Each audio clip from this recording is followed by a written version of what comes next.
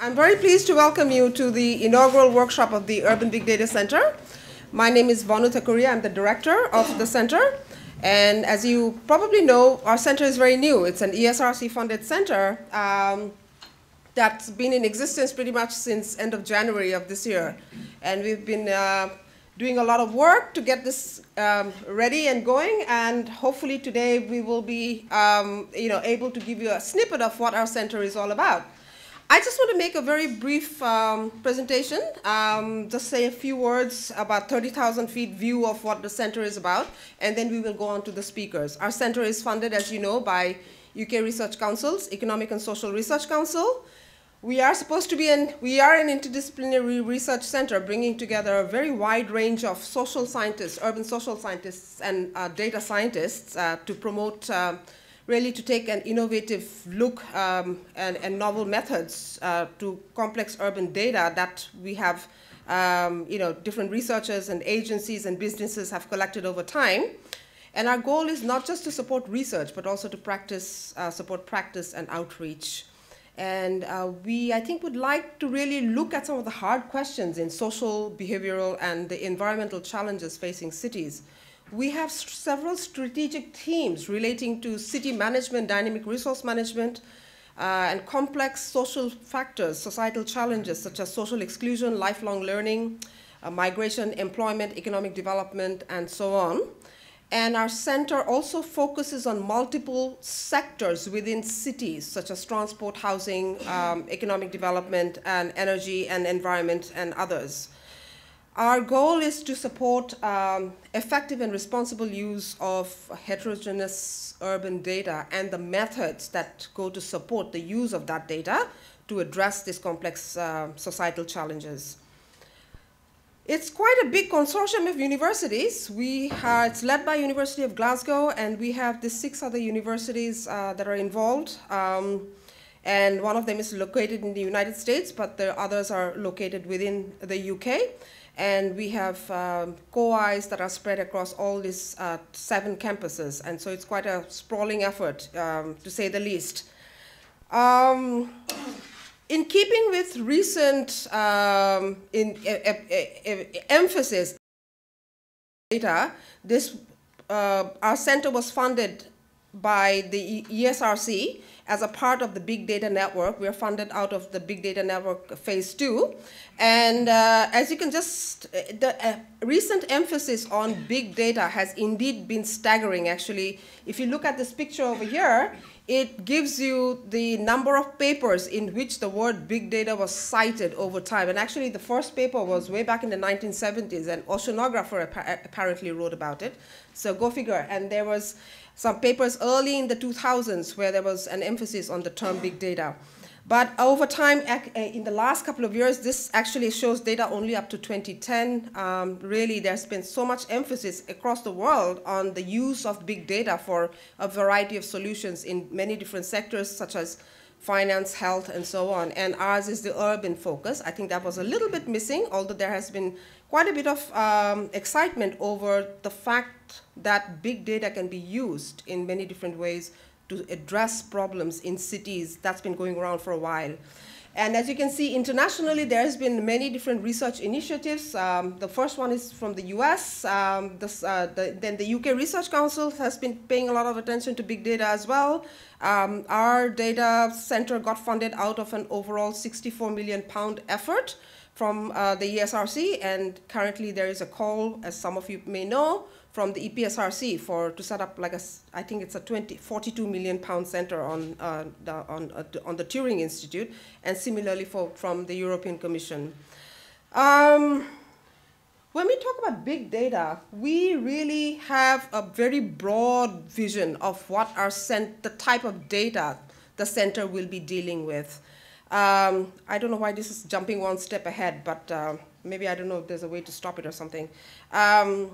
First of all, I think we are going to be looking quite a lot at data from infrastructure-based sensors and machine-to-machine communications. Most cities, modern cities in the world now have sensors that are embedded in roads and buildings and so on that are able to measure and monitor different things. We will be getting that sort of data. We already are.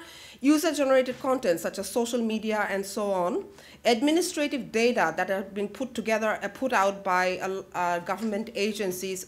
Particularly recently, there's been an initiative relating to open data, open government, and these are leading to the opening up of data portals across the world, in cities across the world, really, which is leading to researchers and analysts being able to access large, longitudinal, and repeated cross-sections of data.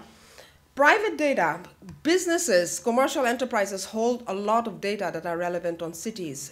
People's buying behaviors, the way they do transactions regarding their real estate, transport use, and so on, and surveys and censuses, and finally, synthetic output, if you will, from large numbers of urban and regional models that are out there to model transport demand or energy consumption and so on. The vision of the center is to link these disparate data sources together to enable transformational research and policies and governance, as well as business innovations, as well as to understand and build processes to make cities successful along some societally good indicators. But data are not enough. Data are data. I think the whole idea of big data, the value of it is in how you pull out information from the data. So to me, big data is not only the data, it's very much the methods and the models and the simulations or what have you that you use in order to pull out information from data, to analyze data, to visualize data, to understand and interpret data. You really need the entire food chain, if you will, the entire supply chain of the data life cycle in order to make a difference in the challenges facing cities. And I think our center, the way we are positioning ourselves is we would like to focus on a variety of different innovative methods, drawing on urban social science research methods, such as urban modeling, statistics, data science, computational social science, and so on, as well as computational strategies relating to big data management, information retrieval, information extraction, as well as urban indicators research. And our center is really, across the 7 campuses, highly interdisciplinary, bringing together a large number of co-Is from the urban social sciences and the data sciences. I think if we have big data, we should not be shy about asking what are the big ticket questions that can be answered regarding cities. We need to have this broad vision, and I hope some of the work we are doing in the data center Urban Big Data Center will actually stimulate fresh new look at some of these questions that have been asked for a long time in the urban and regional world, such as how to operate cities efficiently and effectively. How do you understand demographic drivers of cities? How do you address or analyze relationships between historically siloed urban sectors, such as education and transport, or employment and migration, and so on? And there are a whole lot of different questions relating to lifelong learning, social exclusion, how to build resilient and shock-proof cities. All of these questions, I hope, are the questions that will be stimulated by bringing together all these disparate data sets and the methods that go into it. In terms of this emerging area of urban informatics that I just mentioned, which brings together urban and regional models as well as the emerging new data science models, variety of different ways of doing knowledge discovery on cities are possible. And each one of them allows us to look at historically different sources of data. But the problem here also is that linking data together is a very difficult task, and you need to have some sort of research questions driving them. I think data-driven modeling is important, but at the same time, I think it's very important to have some sort of research framework driving them.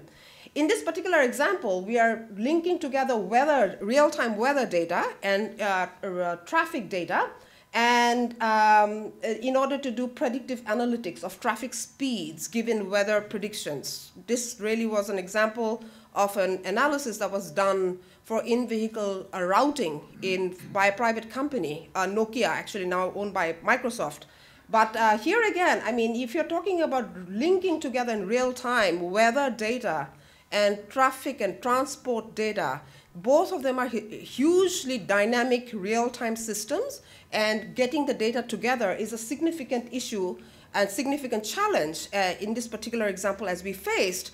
And I hope our center will be able to develop some of the groundbreaking methodologies in order to do this kind of data sensor fusion work. Another example is dynamic resource management relating to using social media data. Some of my colleagues in the computing science department in Glasgow did this kind of work. The whole idea of how do you use social media data to detect events and incidents and to monitor emergencies in cities. This particular example used Twitter data to identify and determine the presence of the West Mall disaster, crisis, terrorism crisis in Kenya, for instance, and it beat out news reports by quite a long margin. Yet another vastly different type of data analysis, the whole idea of putting together data to understand why deprived neighborhoods have worse problems with litter compared to well-off neighborhoods. And in this particular example, you can see at the graph this at the bottom that shows the street deprivation levels of different types of streets. And as the neighborhood becomes more and more deprived, you have more and more street litter, and it was found that the service expenditures were not sufficient to compensate for the hugely different difficult operating environments in some of the deprived neighborhoods due to denser neighborhoods, more parked cars, more footfall, and so on. These three little examples that I just showed you, each one of them had implied in them very significant data linkage and sensor fusion and data integration type of work. We look for different outcomes with this kind of work, but at the same time, it was really, and although we got meaningful results relating to how to monitor road networks better, or how to detect events better, or how to do some advocacy work, let's say, about how government expenditures should be made across the city, for each one of them, it was possible only by putting together highly disparate sources of data. And this is the kind of work that we hope to be doing in the center. Very quickly, our portfolio are to create a series of innovative data products, to have a data service which will allow external users to use our data, and to have a series of research projects that will allow us to build better data service and knowledge exchange and outreach, as well as training program. One example of a data product is this integrated multimedia data resource, which is a primary survey of approximately 2,000 households in Glasgow. This is going to be a question and answer survey, as well as a sensing survey using GPS and life logging devices. At the same time, when we collect this data, we will go through a significant multimedia data capture and information extraction effort involving social media, pulling out information from social media, political, world events, weather, traffic, so have you, so that we understand why people behave the way they do in a greater context. We understand why people travel the way they do, why people have certain types of attitudes and concepts regarding energy sustainability and so on and so forth, and we can understand what's going on behind the scenes in the broader context in their daily lives. Data services, we are going to have, for external users, a service to help acquire data. We will be building a significant data infrastructure, as well as support external users to do a variety of social science research projects using the data. And this is actually a hugely complicated and challenging task. The whole idea of creating an environment where we supply not only open data, but also confidential data, and all these kind of issues relating to resource discovery, metadata, ontology standards, data ownership, licensing, and all those issues come into play. Finally, we are also going to be doing this methods research, three types of research really, a methods research relating to big data, information management, information retrieval and so on, statistical data science problems, as well as urban indicators research, and a series of rather ambitious urban research projects relating to transport, employment, migration, education, housing, and social exclusion. I don't know why this is jumping ahead in the flicker, but let me come to one of the workshops that our group was involved in recently, which was conducted very recently in Chicago in the US. We had a workshop that was funded by the National Science Foundation's Division of Advanced Cyber Infrastructure. It was recently held, August 11th and 12th. It was on big data and urban informatics. We actually got about close to 100 full paper submissions, out of which 90 were complete, and 68 papers, actually from about 11 different countries, came and presented these papers. It was very exciting, 2 days for us, and there'll be proceedings out of this paper, as well as a book that will come out, edited volume that will come out from Springer Verlag. Now, today's workshop, as you know, we have three very interesting talks, starting with Sir Alan Wilson, who's traveled here from UCL in London. In my opinion, he needs no introduction. I have known his work since I was a grad student. You know, the whole Stirling approximation business out of spatial interaction models, that's how I know his work. He is a professor of urban and regional systems in the Center for Advanced Spatial Analysis in UCL, and he's also currently the chair of the Home Office Science Advisory Council. And he just last year, I believe, or 2 years ago, finished editing a 5-volume set on urban modeling. So we are here to learn from him. Thank you.